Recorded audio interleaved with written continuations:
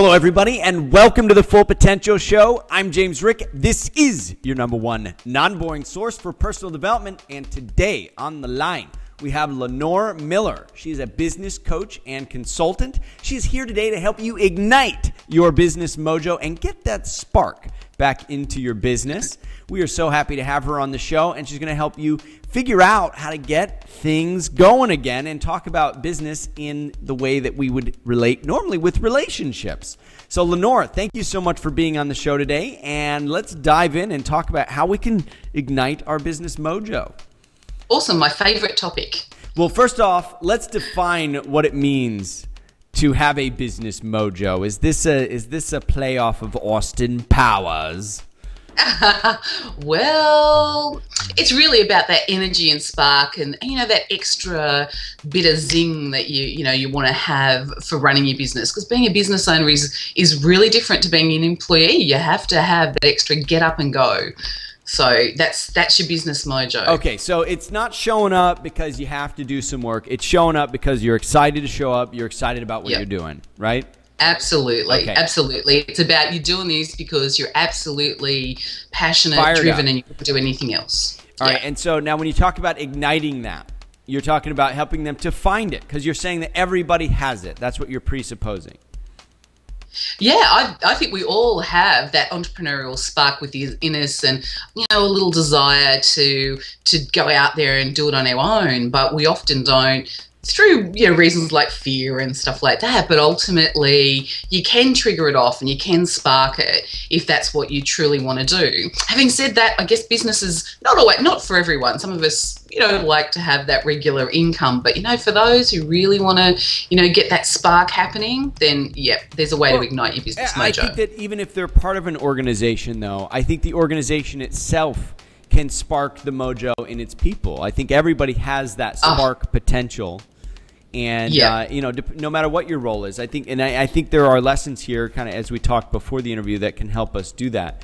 For sure. So, and igniting that mojo is really, it's the process of helping people to discover the mojo that already exists and then sparking that.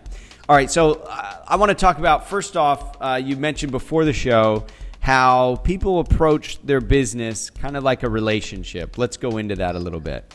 Yeah, they do. It's like, when you get the new idea and it keeps you awake at night. It's a bit like when you're fully in love, that new love phase where you can't think about anything else. You eat it, think it, breathe it, it's like consumes your whole being. And a new business idea or something, an exciting project is kind of like that, right? Yeah, definitely we can relate with that. And then what is the next? What is the phase after that?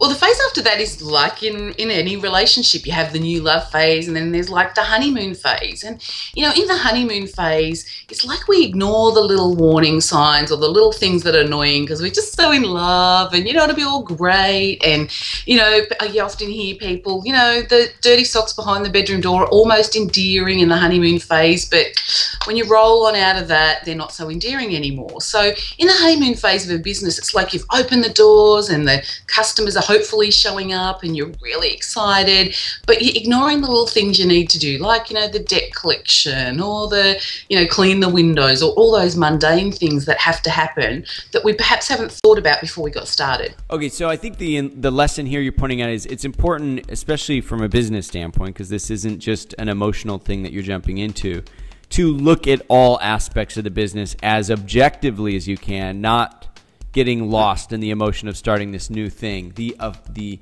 excitement of this new idea. You've got to look at it more deeply than that and kind of project out what it's going to be like long term before you start getting really into the business. Yeah, absolutely. Because in that new love phase, like we've all had relationships where, it's new love, they're great, they're going to be the one. And pretty quickly we find, actually, no, they're not the one. And, we move on.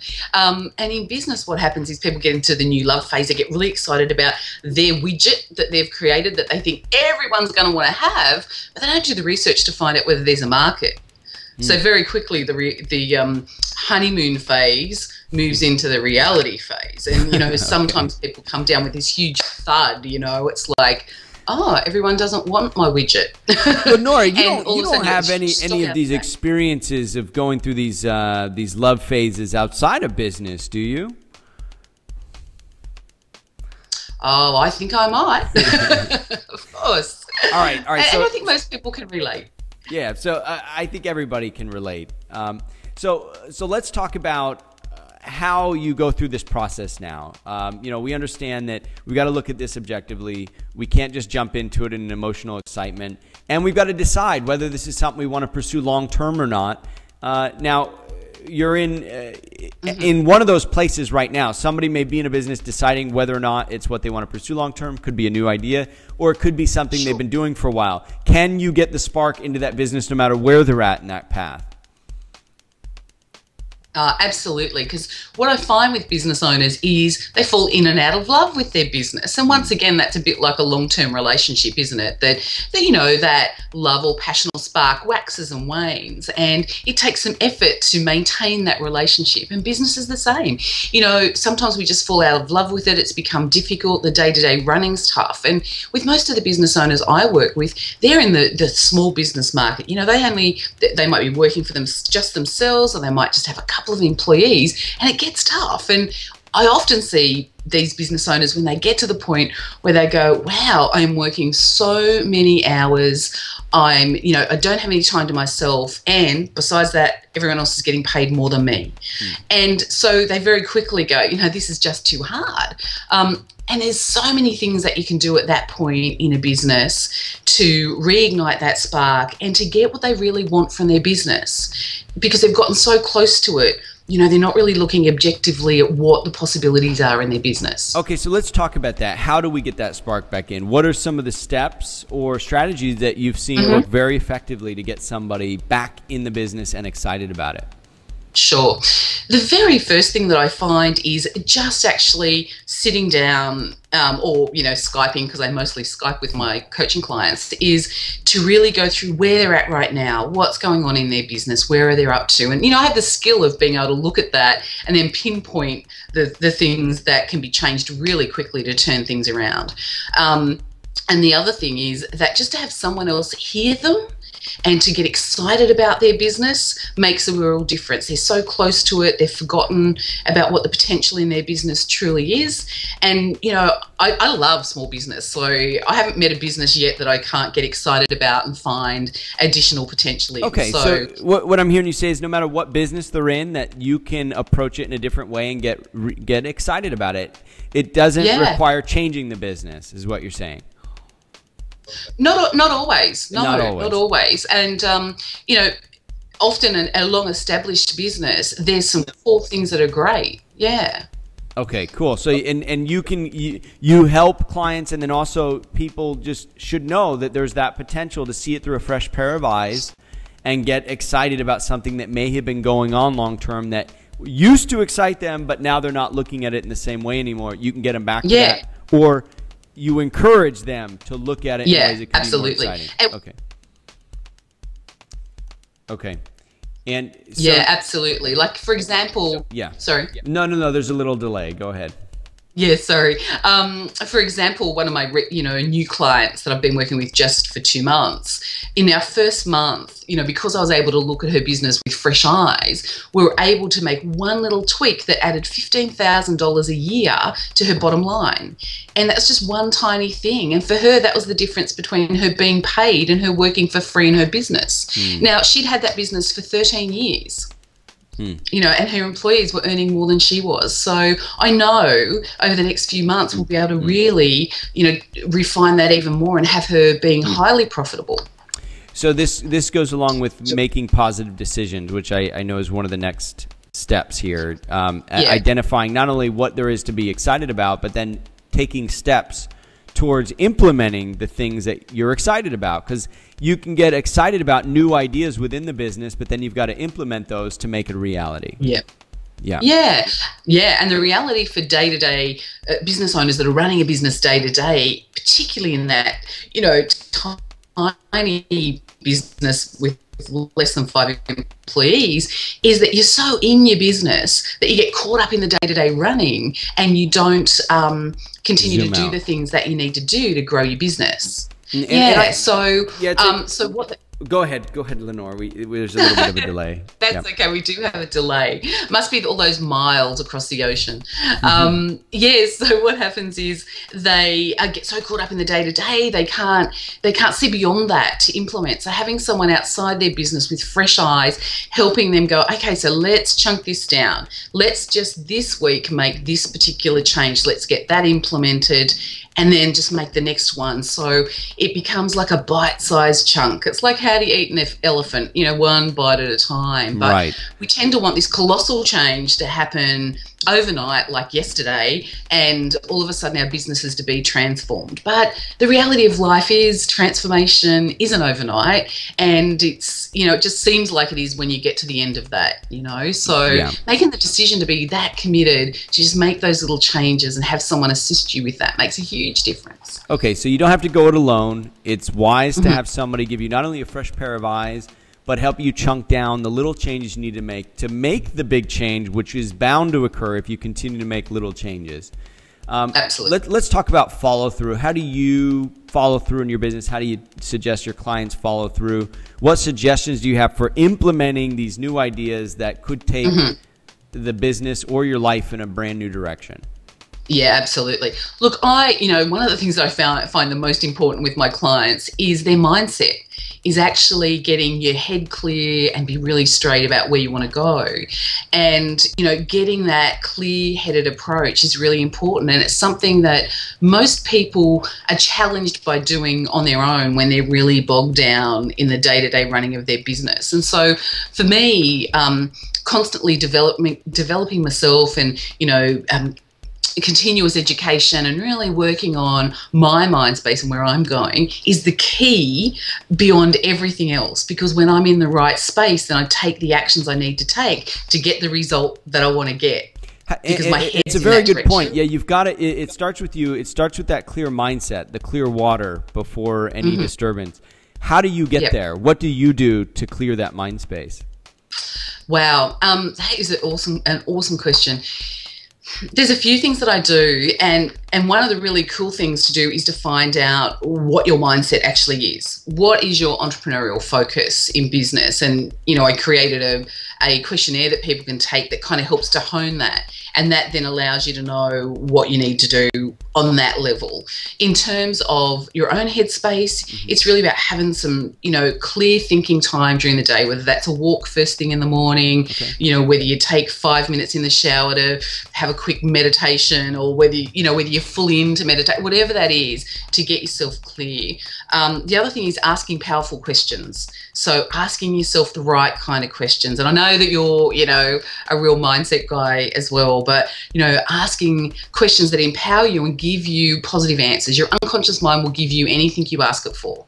So if you say, why am I so bad at business? Your unconscious mind is going to give you an avalanche of evidence to say that's true, But if you're asking yourself, what is it that I could learn today? What is it that I could, who could contribute to my life today? All of those kinds of things, then you're going to find that avalanche of information. Yeah, it really does. Your brain is the best, your subconscious mind is the best answer of the questions you ask consciously. So become aware of your mindset.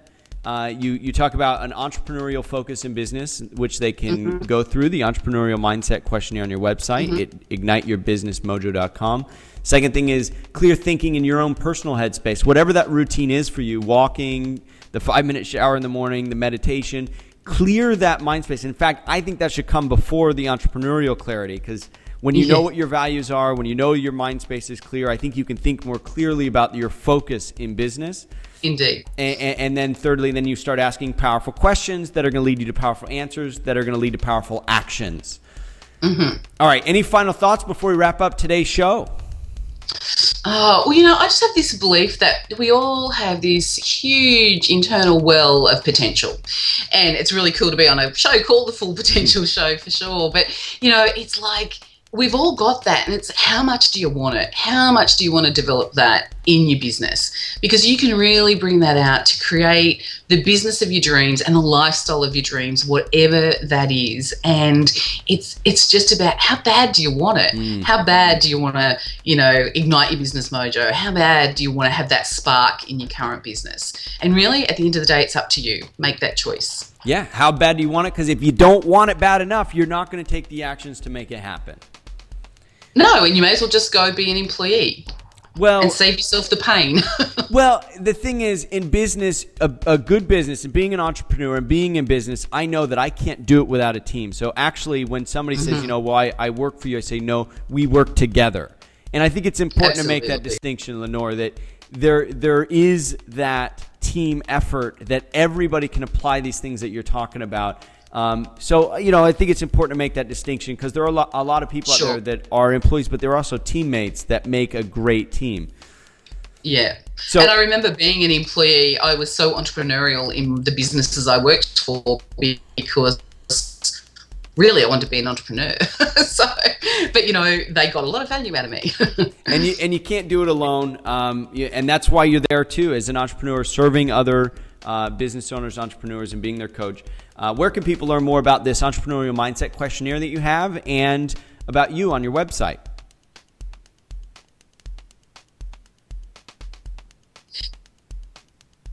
Yeah, sure. They can go to igniteyourbusinessmojo.com, and the questionnaire is right there on the front page, and they can have a look around and check out my book and find out more about me.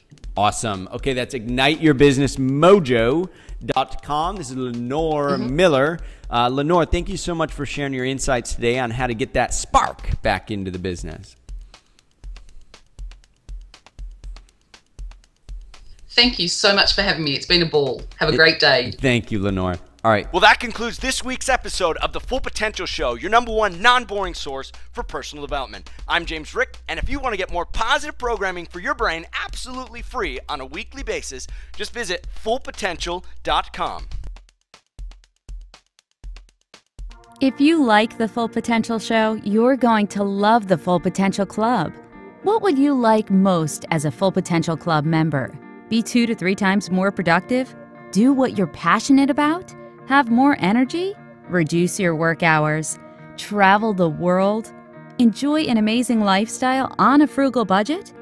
What if you could do them all? James Rick has been there and done it in ways that few people have. For anyone serious about taking their life or business to the next level, you've got to do more than just watch. You've got to do. Join James Rick and other like-minded people for an incredible $10 a month at fullpotential.com/club. Be educated. Be empowered. Be the best version of you. fullpotential.com/club. Try it free for 30 days.